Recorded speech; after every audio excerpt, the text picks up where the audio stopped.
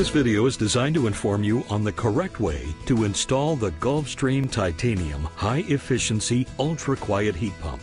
The heat pump will be delivered on a pallet, and you should make arrangements to clear a path to the pool equipment. With a flathead screwdriver or 8mm wrench or socket, unscrew the 4 screws on the control panel cover. Pull the cover down and off. Locate a plastic bag with documents and additional parts and remove it. In the plastic bag, you will find a warranty registration card, an install and operations manual, 2 plumbing adapters, and 2 extra screws. Location is probably the most important consideration when installing the heat pump.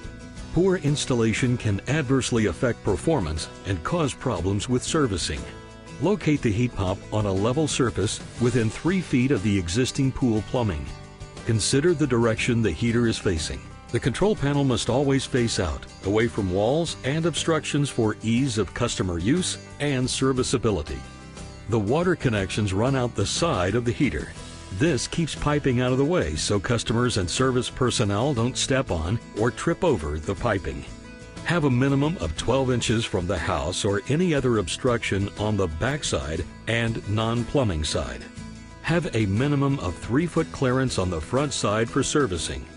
And it is very important to have a minimum of 3-foot clearance on the top from any overhang such as porches. Low overhangs could cause the unit to recirculate the cold air, and this could cause the unit to go into defrost mode. The heat pump gets its heat from the surrounding air. Enclosed spaces such as garages and sheds without proper ventilation should be avoided and may void warranty of the refrigerant components. The piping sequence is pool pump, filter, heater, chlorination system, pool. Screw on the 2 by 2.5 inch plumbing connectors with sealing gaskets to the heater. Make sure water flow is correct as indicated on the back of the heater. Rigid PVC piping is recommended and all joints secured with PVC glue. Installation must conform to all local codes. Try to keep elbows in piping to a minimum to avoid excessive pressure drop. We use a full flow heat exchanger, so no external bypass is needed up to 70 gallons per minute. The recommended proper flow for greatest efficiency is 50 gallons per minute. To access the control board, unscrew the 1 screw on the right-hand side of the control box. Electrical requirements can be found on the rating plate located on the bottom front of the base pan of the unit. A qualified electrician must install the electrical power in accordance with local code requirements. Conduit must be run all the way up to the electrical box and installed with an appropriate connector.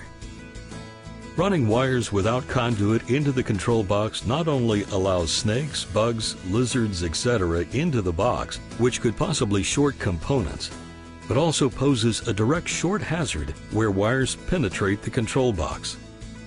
On the top right-hand corner of the control board are the connections for outside controllers.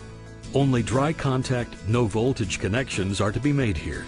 In the bottom of the control box there is a rubber piercing plug through which to run the low voltage wiring. Bonding is often confused with electrical grounding. On the outside of our control box, on the bottom right-hand corner, is a bonding lug. Because all metals have different electrical potentials, all metal and electrical components of the pool system must be bonded together. Board operation is kept simple.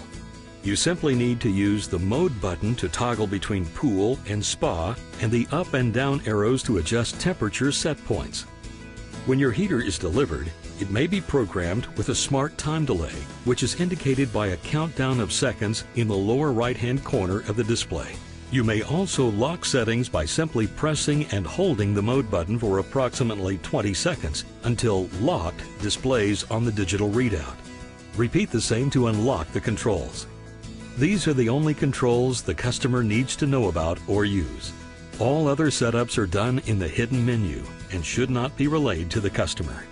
For questions about installation, please call the Heat Pump Services Department at 954-318-6900.